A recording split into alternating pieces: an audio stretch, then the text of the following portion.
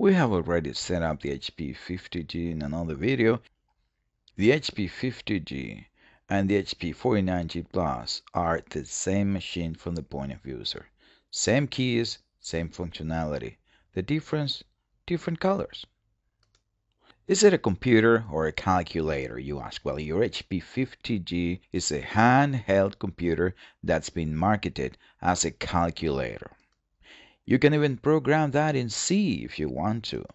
In what follows, however, I will refer to it simply as the calculator or the HP. RPN versus ALG. From the factory, the HP50G comes in ALG mode, algebraic mode. Why is that? Well, in that mode, it's more like a high school calculator, so it's possible that they thought that it would be easier to sell it that way. Perhaps, perhaps not. That is not important. What is important is that the full power of the HP50G becomes accessible, in my opinion, only in the other mode. What mode is that? RPN mode. RPM? No, no. No, no, no, no. Not RPM. RPN mode. Oh, why RPN?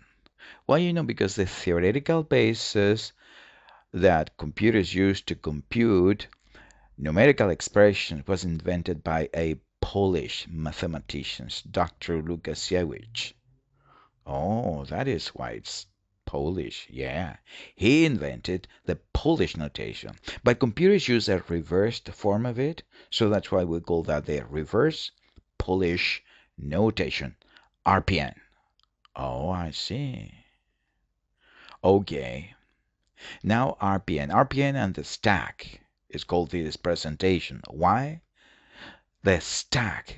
Because in RPN, everything has to do with the stack. And I mean everything. Everything has to do with the stack. What stack? Hey, not a stack of books. No, no, no, no, no. But it's the stack. It's a stack of what then? It's a stack of numbers for now. It will be a stack of many other things later. Oh, I better show you. Look at this. You see? There is the stack of numbers in your calculator with a 4 at the bottom, then a 6 in level 2, and in level 3 an 8, and in level 4 a 1, etc. That is the stack of your calculator in RPN mode. The stack of numbers, the levels of the stack, level 1 at the bottom. Yes, that's right. But how do I enter those numbers in the stack? Easy. You type them and then you push the enter key. What enter key? This enter key.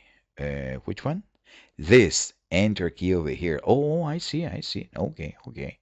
I type a number, then I push the enter key. The new number goes where in the stack? At the bottom. The new number goes to level 1 and it pushes up all the numbers already present in the stack. Okay. But now that I have the numbers in the stack, what do I do with them? Oh, you can do anything. Anything. Yes, anything. How about reorganizing them? Can I reorder the numbers in the stack? You bet you can. How? Well, in many different ways. I better show you. Let's begin with swap, an operation that will swap the two numbers at the bottom of the stack in levels 1 and 2. We'll swap them around. But I better show you.